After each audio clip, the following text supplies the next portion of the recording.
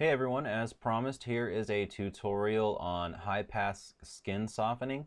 So this is a technique that uses the high pass filter to do some skin softening. So I've got some retouching layers here that I've already done to kind of just remove blemishes and do a few other little things. So now I'm ready to get to the skin softening part of my retouching, and let's get to that.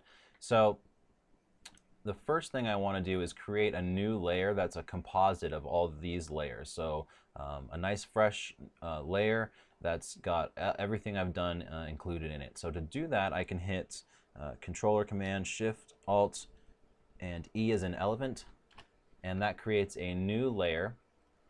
And I can rename this layer Skin Softening just by double clicking on it there. And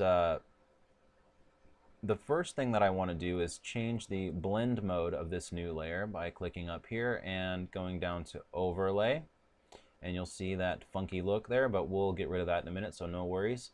And the next thing that I want to do is come up to the filter menu and drop down to other and select high pass. For this value, we'll enter 10 pixels regardless of what you're doing. Just go ahead and enter 10 pixels. It should look just great. And we've got this high pass sharpening effect now. So what we're going to do is turn this into a softening effect, and we're going to do that by just hitting Control I, which will invert this layer. So hit Control I, and you'll see in that we have this nice blur now. So the next thing that we want to do is limit this blur effect. It's a little bit much right now, even for the skin, so we're going to bring some of that texture back in by going up to Filter, Blur, and Gaussian Blur. And for this, we're going to want to enter a number somewhere between 1 and 4. So if you're down near the number 1, you're going to have much less of a limiting effect. Let's zoom in here so we can see what's going on a little bit better. So if we are down here close to 1, we've got a fairly blurry, a nice softening effect. But if we get closer to 4, it limits the effect even more. And if we go beyond that, we pretty much aren't seeing anything much of what we did left. So somewhere between 1 and 4 is probably going to be your ticket. You may want to go a little bit beyond that if someone's just got really great skin or something. But anyway, pick a number that works for you. We'll go with 1 so that we can kind of keep this more of an extreme look, and we can always reduce that later on by reducing the opacity of our skin softening layer. So I usually err on the side of a little bit of overkill. That way I've got some leeway to bring it down later, and I can always go with that more of an extreme retouch look if I want to, just by adjusting the opacity. So we'll click OK there, and then we'll check out what we've got here with before and after. So we turn that layer off and then back on. So this is before we added this new layer, and this is what we've done with our skin softening. So the skin looks great like that, but the rest of the image, we don't want to have blurry hair and blurry eyes. So we're gonna need to apply this effect just to the areas of skin that we want it on. So to do that, I'm going to add a layer mask and mask out the areas that I don't want. So I'm just going to start by masking out everything, and then I'm going to paint back in the layers or the layer mask where I want it to be exposed. I'll paint that area.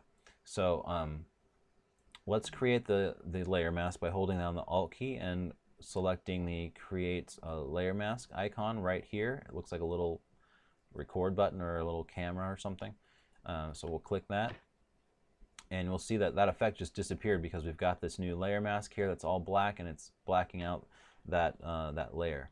So to paint in that effect, all we need to do is use a white paintbrush and paint in the area that we want. So we'll select the paintbrush, make sure that white is our color that's selected here. If it's not, you can just push the D button on your keyboard, and it will select the default colors, which are white and black. And make sure your brush is selected again, and you can go up to here to your brush options and just make sure you've selected a nice soft brush, or bring the hardness over towards 0, and you'll be good. You don't want to use a hard brush because then the lines, the line between where you've applied the effect and where it isn't applied will be too clear, and you'll notice where that blend is happening.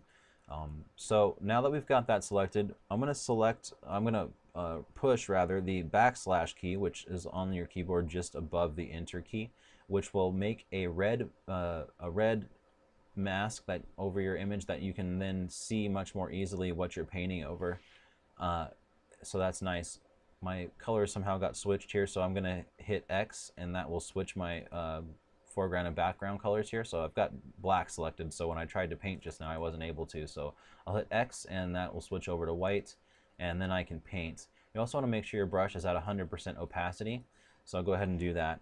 Now what I often do is just go ahead and paint over the eyes and all of that to start with, and just try and get all the skin that I want softened, brushed over. And then what I'm going to do is just switch my brush color back to black and then mask out the areas that I want to retain detail, like the lips and the eyes and the nose and things like that. And I find that this is just faster than trying to go around those features. So I've done that. I'm going to hit X and switch my color back and go back around these edges where I need to maintain detail, places like the eyebrows and the eyes, of course.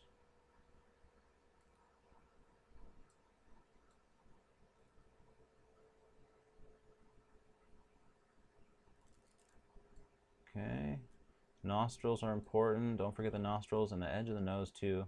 Nothing like a nose blending into your face to give away a retouch.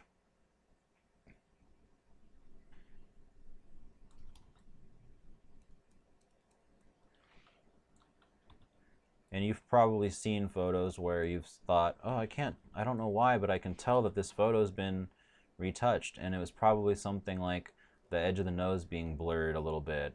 And you probably, well, maybe you did, but you may have not put your finger on exactly why it looked funny, but it just looked a little bit off. And something like that's probably the reason. All right, so I've got those areas where I want detail painted, masked out. Make sure you get all the edges around the skin where the skin's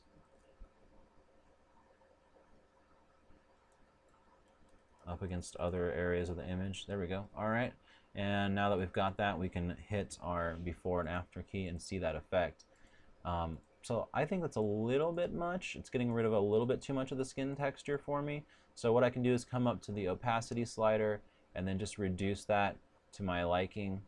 And then that's about where I like it. So you'll see that's just a really nice skin softening effect, but it doesn't look too drastic so that it's unbelievable, but looks good. So give that a shot on your own image and let me know how it turns out. And feel free to leave a comment if you have any questions or anything like that. Thanks a lot. See you next time.